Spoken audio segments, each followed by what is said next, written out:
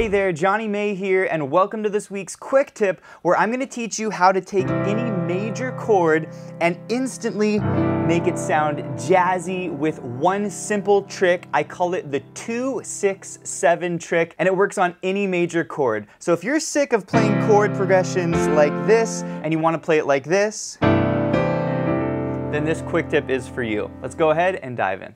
Okay, we're gonna start with the chord C major. It has the notes C, E, and G. And this is the starting point for making any chord sound jazzy.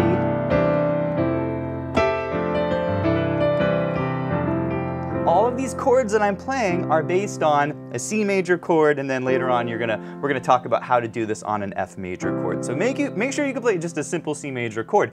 Now, how do you make this chord sound jazzy? And there's one simple trick that I love to use. I call it the 2-6-7 trick. The 2-6-7 trick, and here's the basic idea.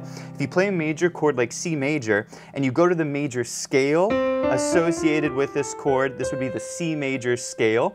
If I add the second note of the scale, the sixth note of the scale, and the seventh note of the scale to this C major chord, it will instantly make it sound more jazzy. And so that's what we have here in the lesson sheet music. We have our C major triad on the bottom, we have the D, the A, and the B. Once again, the second note, the sixth note, and the seventh note of a C major scale, all right?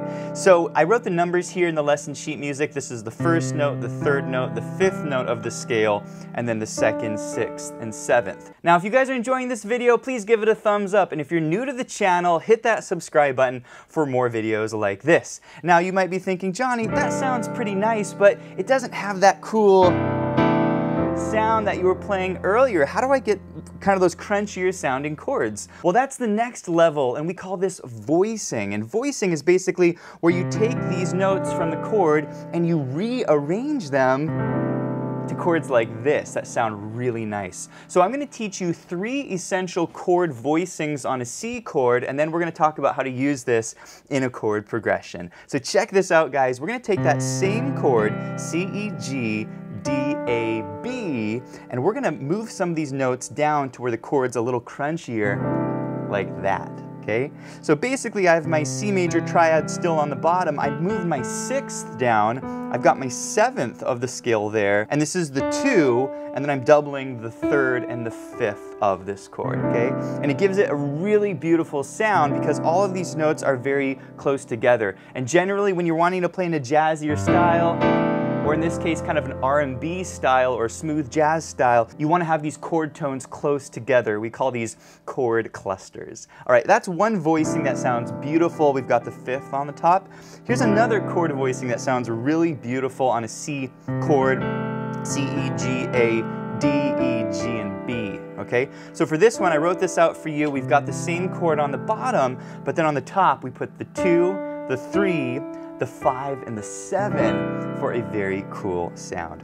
By the way, if you have some experience playing the piano and playing jazz, a lot of jazz musicians will call this the 9 of the chord, and they'll call this the 13 of the chord, if those are familiar terms to you. But if you're kind of newer to jazz piano, you can think of it as the 2nd and the 6th of the major scale, okay?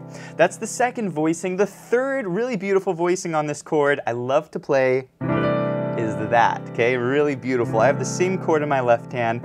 In the right hand, I'm sharing the 2 and the 3 with my thumb, and then I have the 5th, the 7th, and the 2nd or the 9th if you've got some experience playing jazz. Now, if this is too hard to play down here like that, you can get rid of the D and just put the E in like that, and it will sound really nice. Now, before we move on, if you guys want to learn more chords like these, check out our Chord Extensions and Alterations course over at pianowithjohnny.com. You'll learn all about how to add beautiful colors to your chords. I'll put a link to that course below. So we learned 3 voicings in C, and you might be thinking, okay, Johnny, that's great, but how do I actually use this in a chord progression? Like, what if I'm playing C major to F major? How would I play these beautiful chords? Well, we already learned how to play these voicings on C. We talked about adding the 2nd, 6th, and 7th. Well, what about on an F major? What if I wanted to color my F major chord? Well, you do the same thing. You play your F major scale, 1, 2, 3, 4, 5, 6, 7, and then we're going to add the 2nd note of the scale, the 6th, and the 7, the 2, 6, 7 trick. Okay, this is what I said earlier, and there are the beautiful colors you can add to this chord. Now, that doesn't sound very jazzy, so let's change the voicing to get a little more color or a little more clusters out of the chord. So now I have my F, A, C. I'm adding the 6th, the 7th, the 2nd, the 3rd, and the 5th. Okay? And by the way, I wrote these numbers out here in the lesson sheet music, which is also downloadable over at pianowithjonny.com. You can also check out our smart sheet music. It allows you to change the key of this entire lesson with the click of one button, so I'll put a link to that below as well. All right, so that's one voicing on the F chord. Here's another voicing. Sounds beautiful. I've got my F triad down here, the 6th, the 2nd, the 3rd, the 5th, and the 7th. Okay, this is the same chord that you learned earlier on C, like that, but now we're translating it to F. Okay, isn't that a beautiful chord?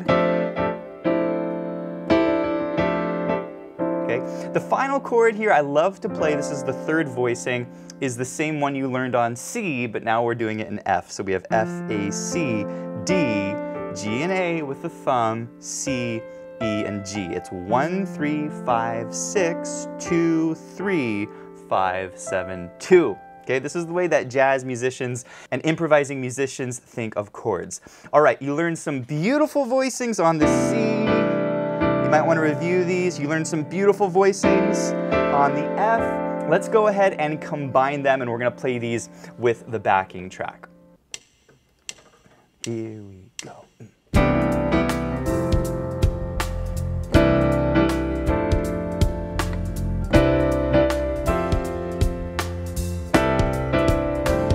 Sound amazing. And basically what I'm doing is I'm starting on one of the positions on C. This is the first position I taught you guys on C, and then going to F. Instead of playing a kind of boring F major, we play it like that, which is gorgeous. Okay, this is one of the positions I taught you.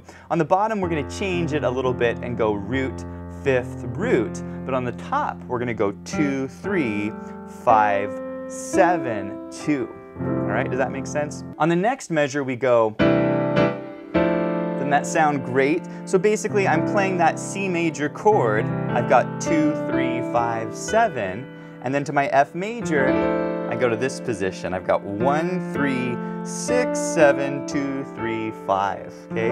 Really beautiful. And then the final position, doesn't that sound beautiful? Basically I'm playing my C major 13 like this. You can even add the A in there if you want in the right hand, or you can play it like this. There's so many ways to play these chords, different voicings. And then my F major 13, you can play like that, or you can get that D on the bottom just like this. But before we do that, if you're enjoying this lesson, I think you'll also enjoy our funk and smooth jazz grooves and licks course over at pianowithjonny.com, where you'll learn lots of other grooves just like this, plus how to solo over progressions like this. So here we go. We're going to play with the backing track, and this time we're going to just shift around to lots of different positions. Check it out.